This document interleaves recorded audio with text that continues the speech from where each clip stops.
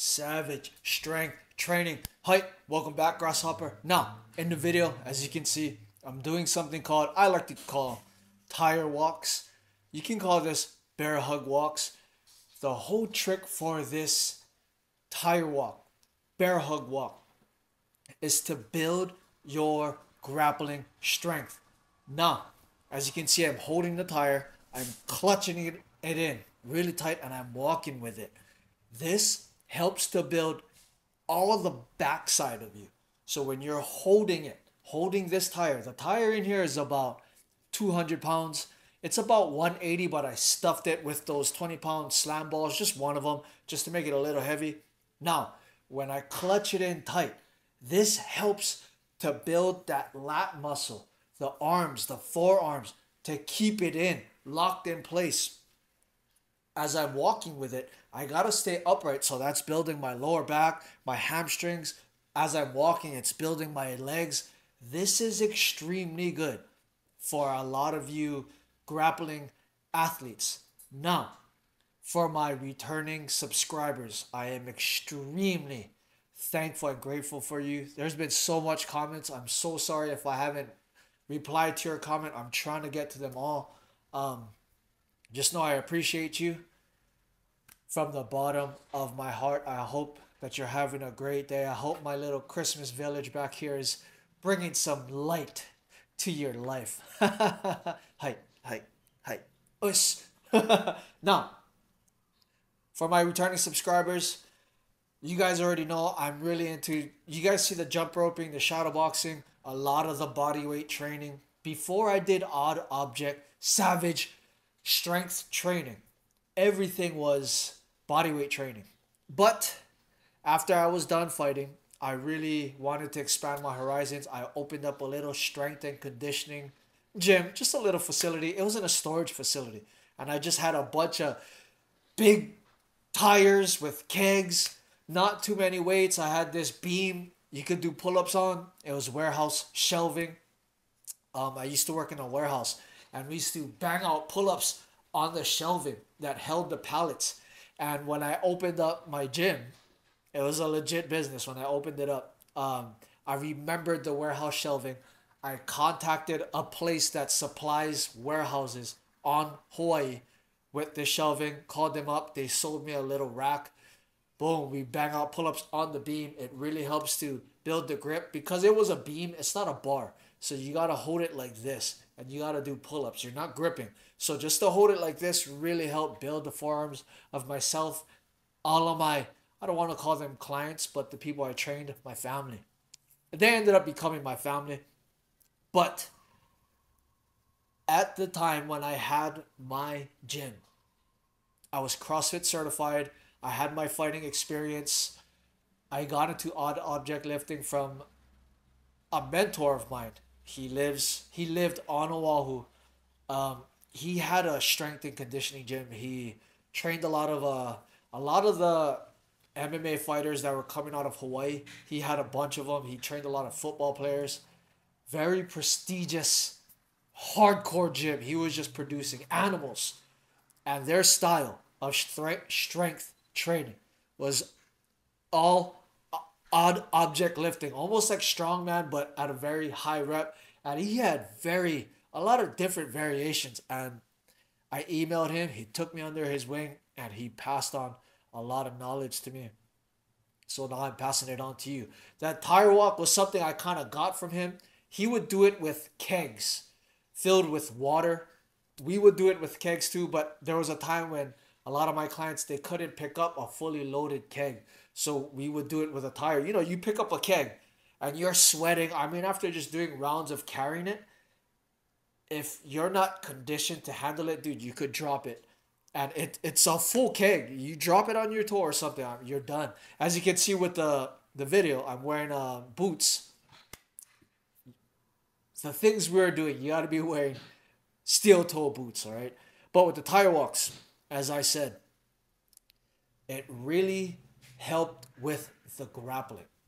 A lot of the clients that I was training, they were Brazilian Jiu-Jitsu competitors. So on the free time, we would do a lot of, I would grapple with them. I would go to their Brazilian Jiu-Jitsu school. I got to jump in with them. Their coach was extremely nice, invited me in. They would thank me, like, oh, thank you for doing the strength and conditioning for my guys. Whenever you on a roll, you can come for free. I was like, okay, I'm game. I was getting twisted up. Mind you, I already had my fighting experience, but I never really dove into gi, Brazilian Jiu Jitsu with gi. Everything I did was MMA geared, so a lot of it was no gi. So once I got the gi on, I was getting twisted up, man. These guys were strong. So when I was doing solo training, I needed to find ways to strengthen me so I could keep up. Those tire walks really help. Now, you guys see the background, as I said, bodyweight training, purely just striking, boxing, kickboxing. When I got into mixed martial arts, grappling was extremely hard for me. I was thinking that, when I'm on top, the guy puts his guard on. I'm going to just rail down on him. It doesn't work like that. As a boxer, I'm used to really being upright, using my feet to generate power. So when I'm on the ground on my knees and I'm trying to develop that power to just stroke it in, it's easy for a ground guy to sweep me because I'm not used to being on my knees and trying to keep everything close. So what happened was my style of grappling for mixed martial arts, when I'm based on my knees like this and I'm upright, I didn't have balance. So I had to devise a way where I would hold in tight with my upper body. Okay? So when a guy would pull guard on me, I would kind of just put my head on his chest, wizard in arm, hold it in tight, and from there, I could stroke in my shots. I'll make a video on restrictive training. So everything for me was tight in the guard, and I could throw my shots, wizard that arm, throw the shots, wizard that arm, throw the shots. And at the same time, as I would wizard, trap one arm. If you don't understand Brazilian Jiu-Jitsu or grappling tech terminology, wizard is kind of like when you just lock one arm down, you trap it. I was the type where I like to be upper body heavy. I'll lay my upper body on my opponent, trap one arm, and throw the shots in. As I'm throwing the shots in, I'm opening the bottom part. I'm using my legs to kind of come around. And I use my upper body, my head, and all of my upper body strength to kind of distract him, to advance positions from in his guard, soften him up a little bit, open up his guard, come to a half guard, move to side mount, then full mount. When I got to full mount, same thing. I kind of hold him in close and I'll just wait for an arm, head and arm triangle, whatever. Because I was a striker, I didn't have the balance of being on my knees and railing and like not being swept. So I had to play a lot of upper body dominant, come down and squeeze. Those tire walks that you see help to build that. And Brazilian Jiu-Jitsu really helped me out, but I really got into catch as catch can wrestling. For my type of personality, catch as catch can really caught me for the grappling.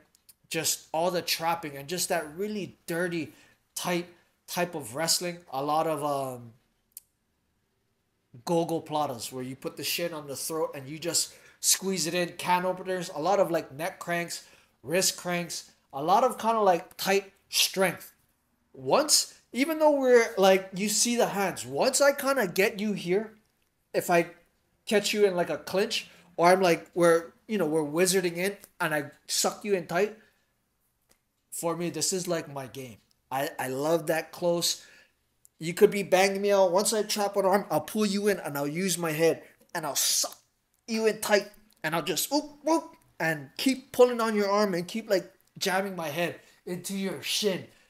Those tire walks help to build that for me, all right? So when it comes to the savage strength training, bear hug walks, that tire walk you see really help to develop that tightness of upper body. In order for the tire to stay up, I gotta hold it in like this. You see how everything is tense? Now just think, if I'm in your guard and I grab the back of your head and I pull you in, dude, you're not gonna be able to get out. Okay? Because I've trained it. Same thing. The pull-ups really help to do that. Okay, that's my bodyweight training secret. I do a lot of people say, oh, your pull-ups are crap form. Okay? I learned this from an arm wrestler and a lot of judo guys, especially judo guys. We do a lot of short rep pull-ups. Why? Because you're never going to catch us like this. In grappling, this is a no-no. This is asking for your arms to be broken. When we do the pull-ups, when I do the pull-ups, okay, I'm not going to speak for I'll just speak on my experience. When I do the pull-ups, the chin-ups, I keep it right here. Why? When you go for an arm bar, dude, you can't pry this. I train to stay like this all the time. So when you, like I said, when you go from arm bar, it's not coming out. You can go one hand, it's not coming out. Same thing, if I grab behind your head, I wizard in, and I grab behind your head, I can hold you here. And if I want, I can headbutt, bang, bang, elbow, bang. Getting all crazy over here. But that's why I like to keep the pull-ups tight. That tire walk, I keep it in tight. Lock it, boom. Now, the thing about these tire walks is to bring it up, okay? I gotta suck it in really tight. When I'm sucking it in tight, understand this 200-pound tire is squeezing against my chest. So I can barely breathe while I'm walking with this thing, okay? So that just creates that different type of strength.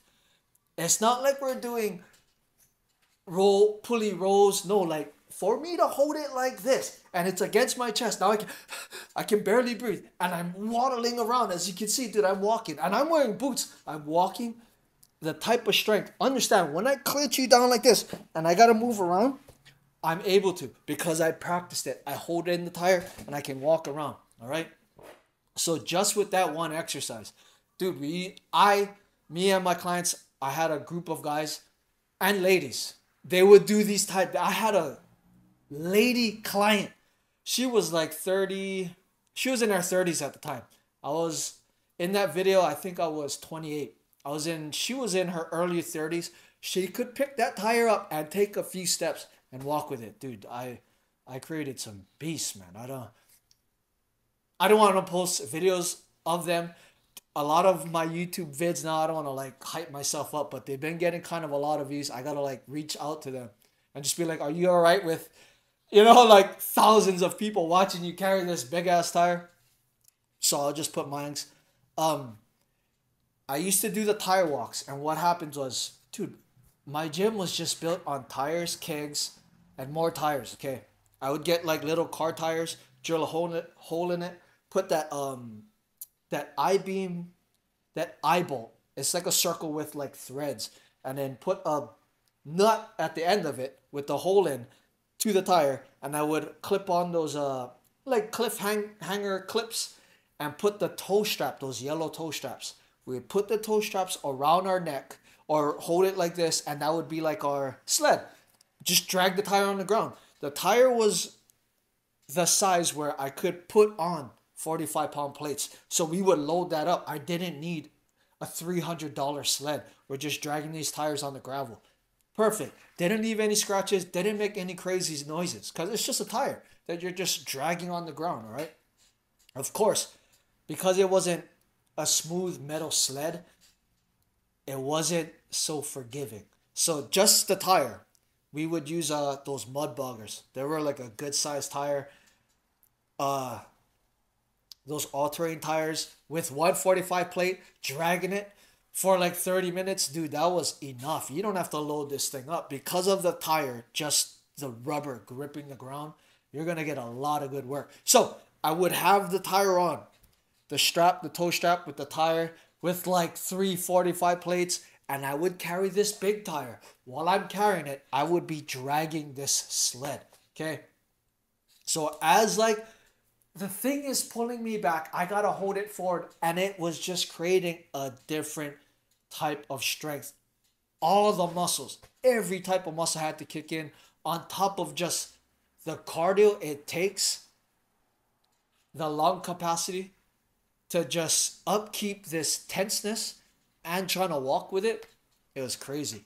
But the reason why I don't speak too much on this odd object lifting, like I said, this knowledge was passed to me when I got with my mentor, and he gave me the game. I implemented these techniques with my clients. We could all do it fairly well. Yes, we had a hard time. Of course, when you're doing anything new, you're not going to be so great at it, but we could catch on quick.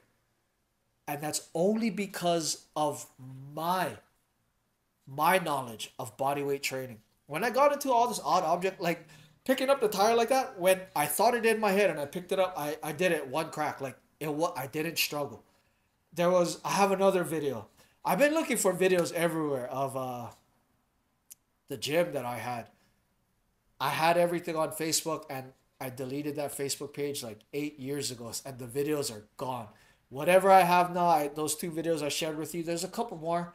I gotta ask some of the guys that I used to train. They probably have some videos, but I would have 2 tractor tires. I put 2 of them on top. They were like, in combination, maybe like 600 pounds. I could flip 2 of them at one time.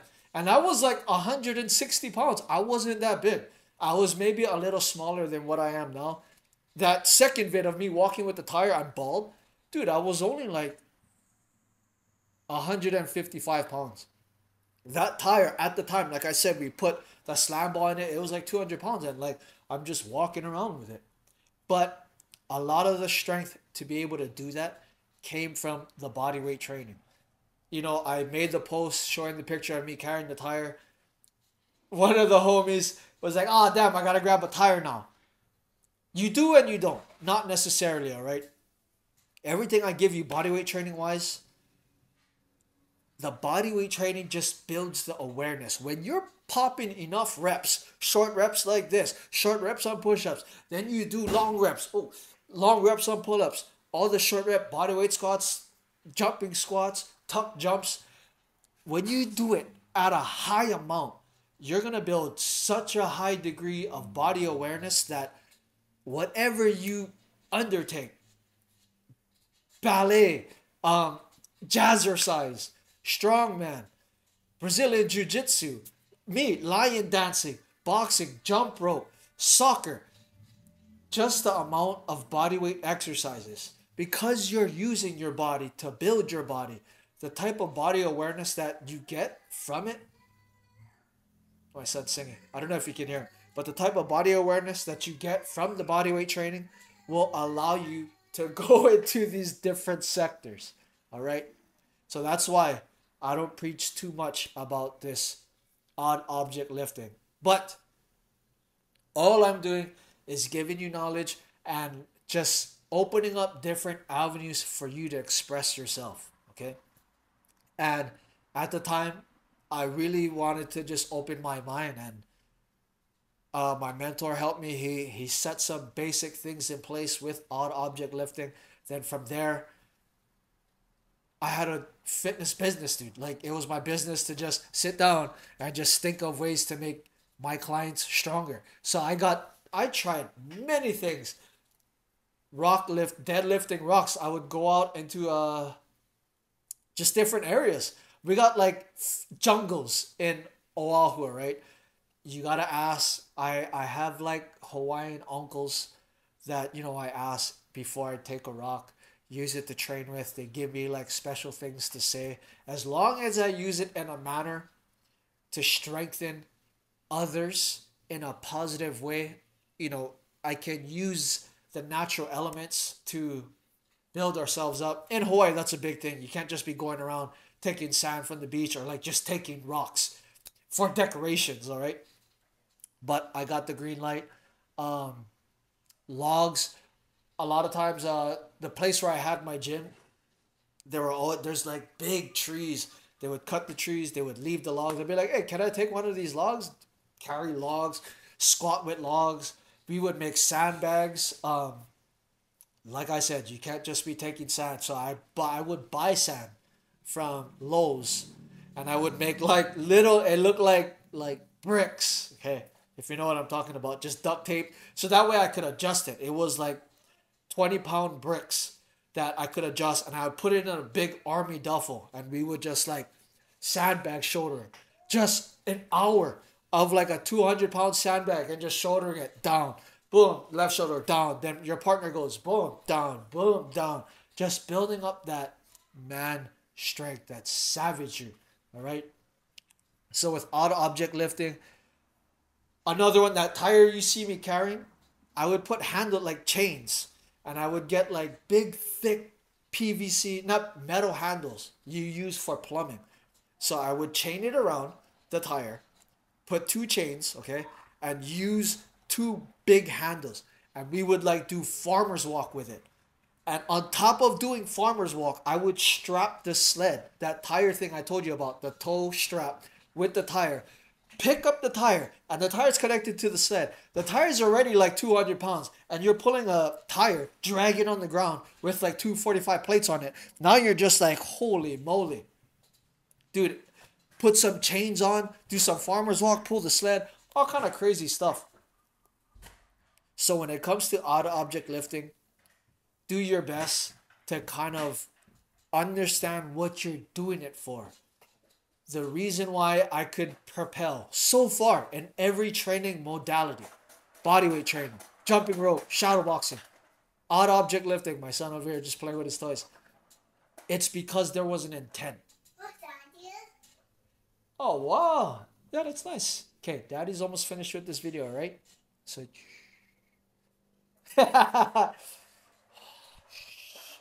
doing my wushu karate on my son. You got to have the intent. When the intent is there, it's easy to gain results from anything, okay? I don't want you to think that, oh, now I got to do odd object training. Now I got to do this. Now I got to do that. I want you as a martial artist, as a human being, to just find avenues to further express and build this body. Odd object training, for you guys that like to be extremely aggressive and like really tight and just really, I think the Irish call it collar and bone or something, that type of wrestling. I really like that type of old school catch as catch can, rough and tumble. So there was a guy named Farmer Burns. They would do a lot of like, back in the day, do a lot of like, what we were doing, auto object lifting, like lifting up these big barrels, wheelbarrow stuff, just to strengthen the body for wrestling. Now he's playing with his fire truck. Please excuse me. I'm gonna let my son just have his fun while daddy is over here passing the game to you, right? But whatever modality you get in, you gotta have an intent. The tire walks really helped my way of play. Same thing with the short rep pull-ups. People can tell me all day long, I saw your pull-up video. If you go through the comments, I don't want to like, light them up, but if you look through some of the comments, oh, your form is shit. And I really don't care. Because I know, like, when it's time for me to pass knowledge to you on why I do the pull-up the way I do, when I hold you here and you can't break this, you will understand, and, we can become friends after that. You'd be like, oh, Ches, I understand now. And I'll be like, it's okay. It's okay. You always hate what you don't understand. But when you come here and I hold you, oh, see? Getting crazy. But as I said, you got to know the intent of what you're doing. The odd object lifting helped me and my clients. A lot of my clients, like I said, were Brazilian Jiu-Jitsu competitors that somehow had the same game as me. Once they grab the gi, they like to pull in tight. They like to pull it tight with the legs, slowly use their blades. Same thing with all the lifting kegs, bear hugs, body weight training we did. Know the intent of the exercises that you are using, and that will help to build. Oh, he's strong. To build that savage strength that you're looking for to be a better martial artist, man, woman, leader, parent, friend, all right? Take these tips. Let me know how it goes. If you have any questions more about odd object lifting, hit it in the comments below. And until next time, train hard and be kind. Let's go.